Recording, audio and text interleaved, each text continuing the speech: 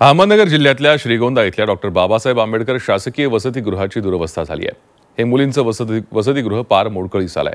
धक्कादायक बाब म्हणजे गेल्या 2 वर्षांपासून या इमारतीच्या डागडुजीसाठी 29 लाखांचा निधी बांधकाम विभागाकडे पडून आहे। मात्र अजूनही वसतिगृहाची डागडुजी करण्यात आलेली नाही।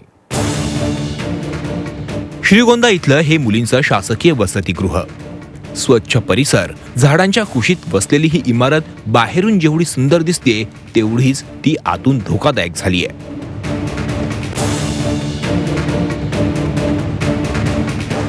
या वसतिगृहात 8वी ते पदवी पर्यंतच्या मागासवर्गीय आणि दिव्यांग प्रवर्गातील 75 मुलांना प्रवेश दिला जातो, पण हे विद्यार्थी इथं जीव मुठीत धरून राहतात।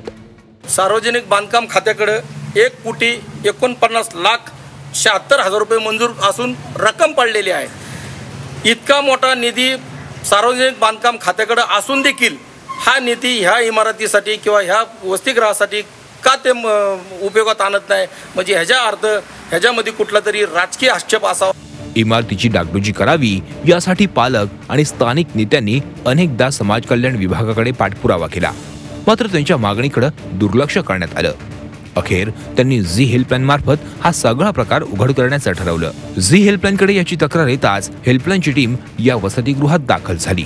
भेगाळलेल्या भिंती, शौचालयांचे दरवाजे तुटलेले, स्वयंपाकघराची अवस्था तर न सांगितलेली बरी, सगळाच प्रकार अत्यंत भयंकर होता। या ठिकाणी त्वरित नवीन शासकीय इमारत वसतिगृहासाठी करण्यात यावी आणि मुलांची प्रवेश क्षमता जास्तीत जास्त कशा पद्धतीचं वाढून सर्वसामान्याला या ठिकाणी शिक्षणाला वाव मिळेल आणि जी सर्वसामान्य मागासवर्गीय बहुजनांच्या विद्यार्थ्यांचे जे हाल होत आहेत ते थांबण्यासाठी मदत करावी, हीच आम्हा सर्व कार्यकर्त्यांची या ठिकाणी मागणी आहे। या सगळ्याचं चित्रीकरण केल्यानंतर झी हेल्पलाईनच्या टीमनं थेट पंचायत समितीचं कार्यालय गाठलं। चौकशी केली असता इमारतीच्या डागडुजीसाठी 29 लाखांचा निधी आल्याचं कळलं।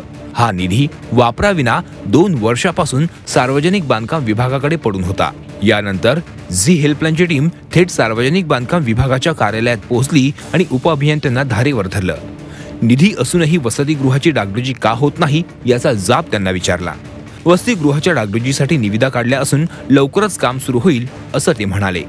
डॉक्टर बाबासाहेब आंबेडकर मुलांचे वसतिगृह श्रीगोंदा आणि मुलांचे वसतिगृह इथे दुरुस्तीचे कामाचे निविदा नक्की झाली, निविदा प्रसिद्ध झालेली असून ते 31 तारखेपर्यंतची निविदाचे कारवाई होत आहे आणि त्यानंतर निविदेचे ठेकेदार निश्चित झाल्यामुळे काम करण्यात येईल। आता लवकरच मोडकळीला आलेल्या वसतिगृहाची डागडुजी होणार आहे, त्यामुळे इथं राहणाऱ्या विद्यार्थ्यांना दिलासा मिळाला आहे। मात्र जोपर्यंत या कामाला प्रत्यक्ष सुरुवात होणार नाही तोपर्यंत झी हेल्पलाईन याचा पाठपुरावा करतच राहील। Makarand Ghodke, Zee media, Ahmednagar.